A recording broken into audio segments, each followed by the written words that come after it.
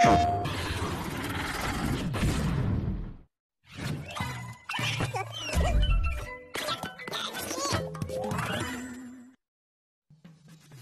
one very simple reason why so many remakes and remasters have been released these last few years. To be as good as the old classics, you literally have to be the old classics. For the most part, they've been a great success, especially 2018's Crash Bandicoot Insane Trilogy by Toys for Bob. A game so brilliantly executed, the developer was rewarded with the chance to continue the story with a fourth installment. Fans, stunned at seeing the franchise slowly collapse like a flan in a cupboard, suffered through games like Twinsanity, Crash of the Titans, and Mind Over Mutant. They've waited 22 years for the real Crash Bandicoot 4, and by God was it worth it.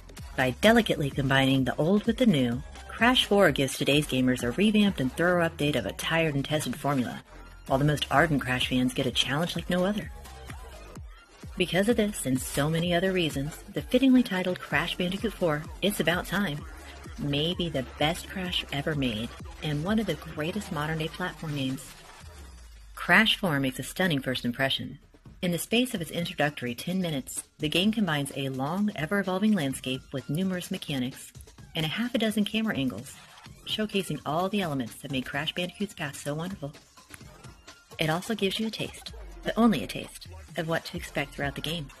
The graphics are smooth and incredibly detailed, lighting is exceptional, the color scheme is less garish but still bright and attractive. The camera is more pliable, reactive, and anticipatory. Changes to perspective never upset the flow of the game. Most importantly, little touches make Crash's Dominion feel like a living, breathing world. Whether it's a few scuttling rats or flickering light behind a window.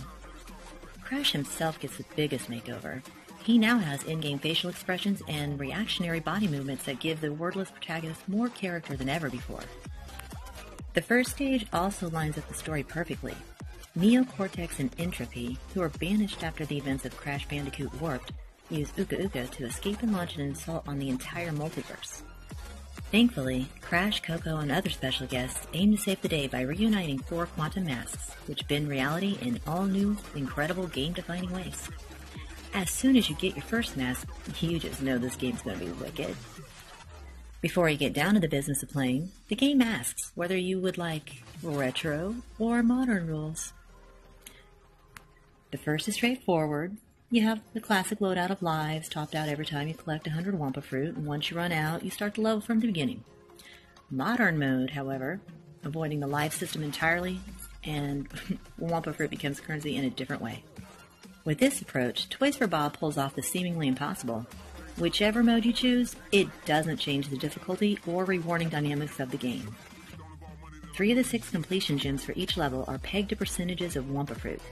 One is hidden, another is linked to level deaths, which now has its own counter, and there's the classic 100% of crates rule. This dual option is undoubtedly down to Crash 4's much longer levels, which are perhaps the biggest strength of the new outing. They provide a bigger challenge for retro players, while those who are newer to the series won't feel cheated out of each stage's carefully curated experience. Luckily, retro mode offers balance, with more Wampa Fruit. Checkpoints give apples, bounce crates give double their usual loadout, and the Peach Light Wonder Fruit is generally more plentiful throughout each level. The fruit's homing mechanism is also way more forgiving, however, it does come at a cost. If you're not a completionist and you're playing Crash 4 casually, modern mode renders Wampa Fruit and even bonus stages redundant, because it's usually so integral to staying alive. In a sense, it's a clever ploy by Toys for Bob. Even if it's not intentional, this less pressured experience makes you want to play it by the old rules when you can, and if a level gets too difficult, you can seamlessly switch modes to give yourself a better chance of progressing. Crash Bandicoot 4 has completely overhauled gameplay to feel more realistic, but it doesn't affect the core game.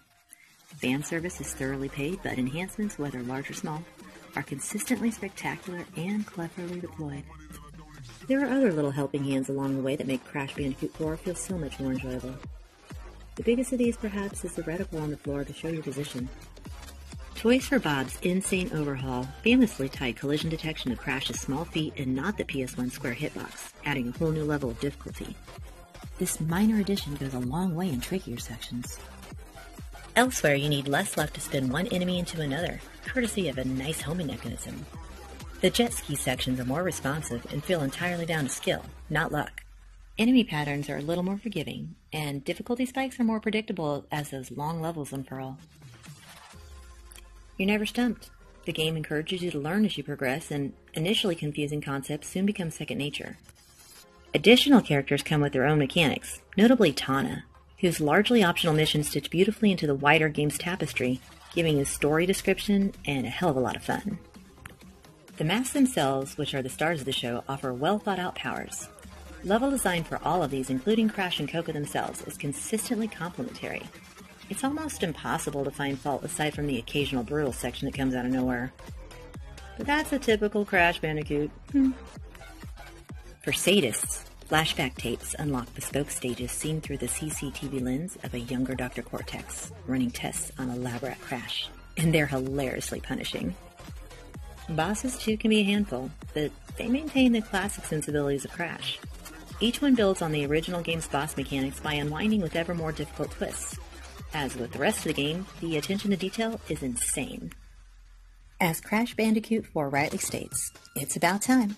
And, as with its upturn in fortunes, we think that this iteration of the series more than deserves an upstanding 8 out of 10. Way to go, Crash! We love you!